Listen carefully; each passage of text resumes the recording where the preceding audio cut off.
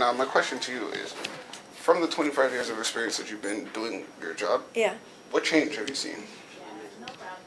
a lot more awareness. Awareness. This is the only thing that's changed, is awareness. Well, awareness is big. They say the pen is mightier than the sword. With poverty, there's a big link with poverty.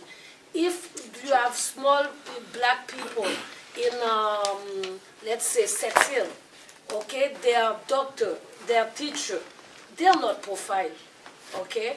If you are in Montreal, they don't associate you to teacher, to doctor, to lawyer, then they profile you.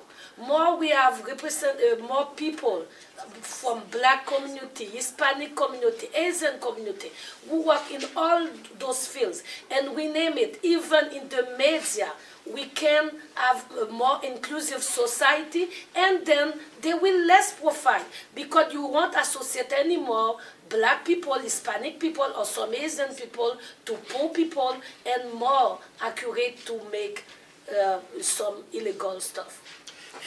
This is very important what Michel is talking about in the report, and there's only one recommendation about this, is about poverty, but I think it's one of the most important one in there. There is a relationship between profiling, discrimination, and poverty. If you are a young person and then you're black and then you're from a poor family, there's 3 strikes against you that you will be profiled. So, and then you need models, as Michel is saying. If you see a teacher, a black teacher is teaching you, you might want to become that teacher, and that'll give you hope that you can do that. But if you don't see that as a model, if you don't see police employees who are, but it's not only one thing, it's many, many things, but that's one of the things also. Paula Sandman? It seems like that you're talking about a lot of training and a lot of changes that need to happen. Is Quebec a racist society right now, as you read this report?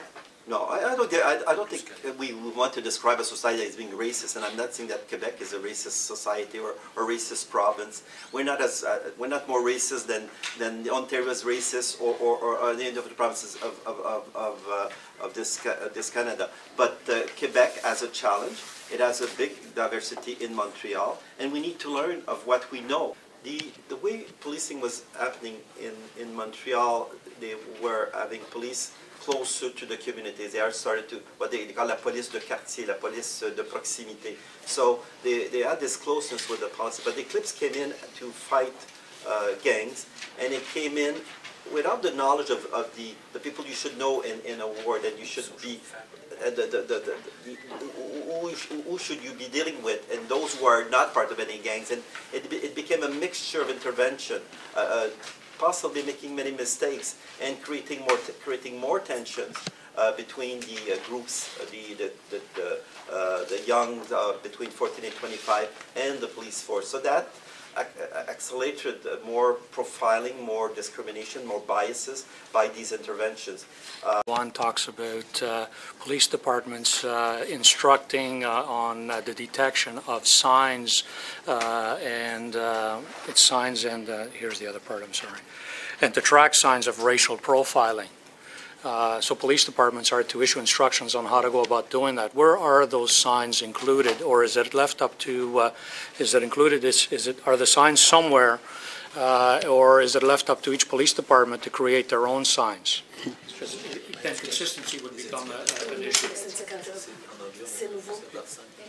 In the booklet it talks about measures, it doesn't talk about signs of detection. It's by benchmarks. That means collecting data. That means having benchmarks, and to verify on those benchmarks with collecting new data to verify where you're at, what's working, what's not working. And this is what's lacking right now.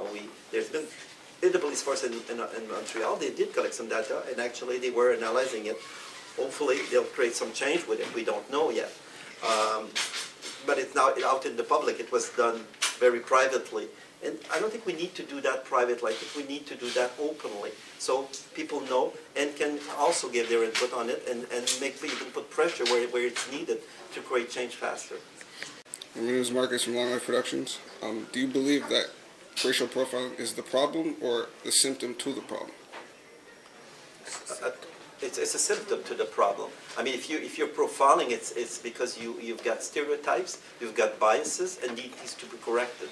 And the acts that are created because of this biases and discrimination need to be redeemed. It should be corrective measures to be together. If somebody has suffered damages with it, it should get compensated.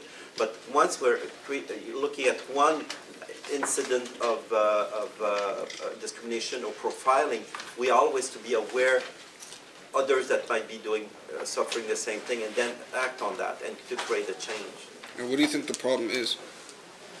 The problem is lack of training, lack of diversity in the employment force, the stereotype that people have, lack of knowledge about the others and to be able to deal, lack of confidence in the others.